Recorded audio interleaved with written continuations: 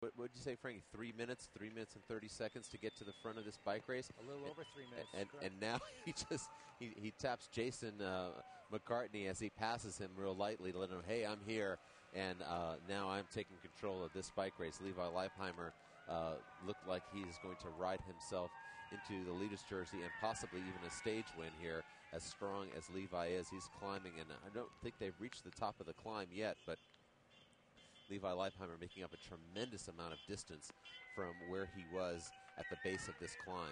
And that goes to show you how well a time trialer and a climber. You cannot forget that Levi is a good climber. Of course, third overall in the 2007 Tour and second in the Vuelta. You're going to have to be able to get over some big mountains at a very quick pace to be able to keep up with a rider like Alberto Contador and others.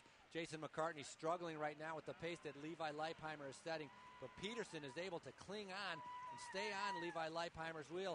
Now, once they reach the top, it is going to be a matter of who has the bike handling skills and the tenacity to take the descents as quick as possible. You can see it is still raining on these riders. The stage winner is going to come from the front. Levi might not be so concerned about winning the stage. What he wants is help in order to stay away, to be able to take over a minute out of Francisco Mancebo from Rock Racing. It's setting up to be a similar situation to the one we saw last year in San Jose, where Levi worked really extremely well with Robert Gasink of the Rabobank squad, and Robert helped him get over some of the final kilometers into San Jose, gave the stage win to Robert Gasink in that situation, and in turn took the leader's jersey. So here they are getting close to the top of the climb. The crowds swelling as we get to the top of the climbs, and looking for the actual sprint, the actual line. I think they just crossed it there. So now they're on the descent. They've crossed the